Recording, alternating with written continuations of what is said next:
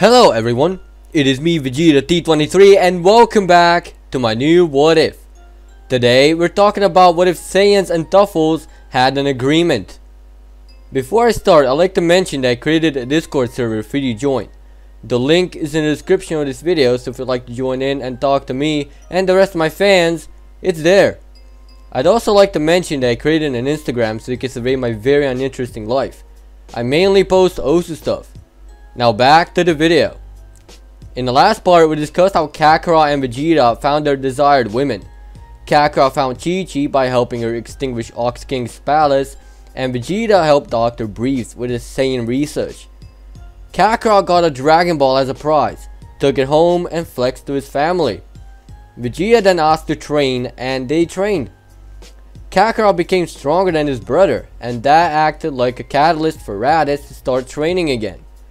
After a while, Vegeta ends up with Bulma, expecting a child, and Kakarot marries Chi-Chi, having a child of their own named Ginger. Eventually, they hear about the Tenkaichi Budokai and decide to apply. With the recap out of the way, let's continue the what if. The tournament is in about 5 days, so they have plenty of time to prepare for it. In the meantime, they mostly just screw around, knowing Earthlings will be there. So, all those days went into just fucking around. The day of the tournament came and there were a whole lot of Earthlings. However, they saw a weird and really powerful Saiyan and Piccolo Jr. They knew about Piccolo, but they didn't know of that Saiyan that signed up. One person got triggered he didn't get to participate, and that's Mercenary Tao. He knew he would get disqualified, but wanted to enter the tournament by taking out the one that passed the preliminaries. So he picked Kakarot. What he didn't know is that Kakarot was a Saiyan and that he could easily kill him. While Kakarot was taking a piss in the bushes, Tao tried stabbing him from the back, but Kakarot simply just caught his fist and held it until he was done. Once done, Kakarot went ahead and punched through him, telling him how he knew of his intentions and wanted to kill him quickly and easily. Tao is dead and in a bush, hidden from anyone, and Kakarot returns to the group. The tournament starts, and the first to start are Vegeta and Kakarot of all people. It starts with both fighters on par, and it seems that they're both equal. But as the fight progresses, it's just child's play to Vegeta, so he simply knocks Kakarot to the bleachers, winning the round. Next up to fight is Raditz and that unknown Saiyan, which we find out is Broly, as the two begin fighting. Broly is weak in comparison, but has temper issues, so this quickly escalates to Raditz getting overwhelmed, despite Broly's father thinking it's a lost cause. Broly wins the battle. Piccolo and some guy named Hero enter the battle as Piccolo calls out to Kami, startling the scrawny weakling. Kakarot and his family knew who just entered, so they thought this is gonna be an easy win for a Hero. But Piccolo has other intentions. Piccolo proceeds to power up, exerting his ki all over the place, trying to destroy the whole world and attempting to fulfill King Piccolo's promise. Of all people, Kakarot comes from behind and wraps his arms around Piccolo's body. Piccolo is still exerting large amounts of energy, but greatly reduced by Kakarot, who is trying to absorb all this energy, turning it into strength. Piccolo's bones are shattering the more Kakarot is pressing him, eventually making the Namekian quit. Hero, or Kami, is looking on in amazement how the Saiyan he appointed so long ago is doing the exact same thing he did a couple of years back. Kakarot wants to give Piccolo a third chance to try and make him turn good, and lets him go, making Piccolo fall to the ground in pain. Kakarot then grabs Piccolo by the throat and tells him that there are Saiyans on this planet and that he's not the best anymore. He then throws Piccolo halfway across the world. Kami and Kakarot are then eliminated for teaming up, but Kakarot threw a fit at the announcer, telling him that this slug man was about to destroy everything here, and if it weren't for him, he would cry in the other world. The announcer actually listened and decided to let the two be, so Kakarot thanks the guy and descends back on the ground. The next two are Roshi and Krillin, and they fight it out with Krillin winning. Semifinals are up, and the two to fight are Vegeta and Broly. The battle commences, and Vegeta is actually trying this time. Broly is still sane and doesn't get all those boosts, but eventually he gets triggered and proceeds to wipe the floor with Vegeta.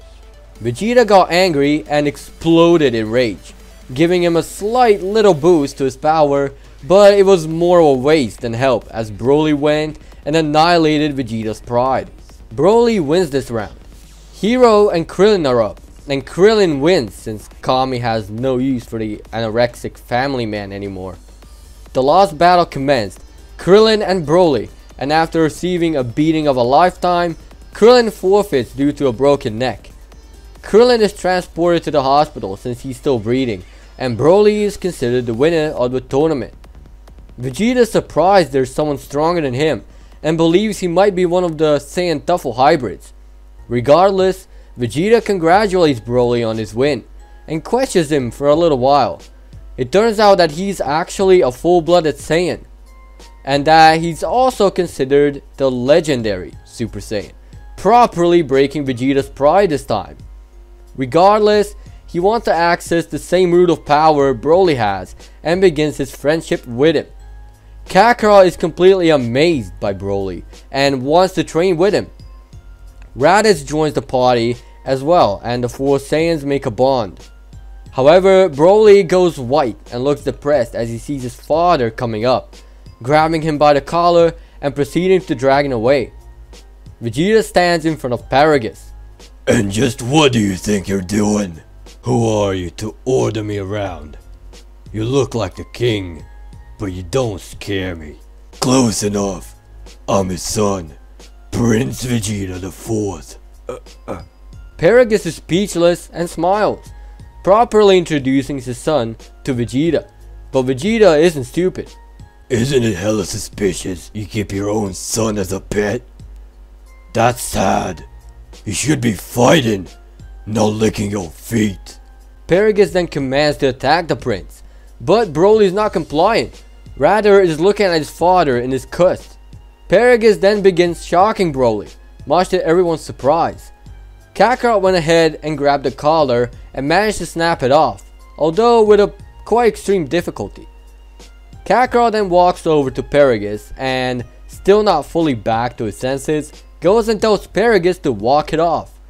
At this point, Paragus proceeds to attack Kakarot, but it ends with Paragus pinned down on the ground. Broly is getting a bit angry, but Vegeta tells him to chill and calm down as his father won't order him around anymore. Paragus orders Broly to go home, but Broly follows Vegeta and stands next to him to assert his dominance. Paragus goes away with his tail tucked in between his legs. Kakarot decides to take Broly in to give him a taste of freedom since they expanded their house due to Ginger being born. Vegeta is more than happy with it, cause now he has more reason to go to Bardock's place. During the whole thing, the king is getting old and is now thinking about making his son the king to continue the legacy. So in front of the entire Saiyan race, the news have been broadcast and Prince Vegeta is no more. Now he's the King Vegeta the Fourth. Having a new king, the Saiyans had no problem because the son is much more sensible than the father. This was the perfect time for Bulma to give birth, as she gives birth to a child looking like a spitting image of Vegeta. Vegeta knew that he has to name the boy according to his family's name, and Bulma understands it. So we have a little Prince Vegeta the Fifth. Bulma promises she gets to name their next kid, smiling to Vegeta and flustering him. It's been about a year and the kids are now toddlers. King Vegeta has shown brilliant potential, as well as Ginger. Regarding the two, those are pretty much like sandbox friends, always together. However, the city started getting attacked out of thin air, and the Saiyans are wondering just what the hell is going on. They can't seem to find anyone anywhere, but eventually, the culprit shows itself. It's Paragus, some weird grandpa next to him, and some blonde-haired girl and a black-haired guy. The Saiyans are now in one tough hell right now, and are trying to think of a way to get rid of those guys. The solution, however, is about to arrive. And with that, we're leaving things be for now. Thank you for watching. If you think I'm beginning to deteriorate my channel, then click dislike. But if you like the video, hit that like button. If you'd like me to cover your idea in the near future, comment down below. And as always, peace out.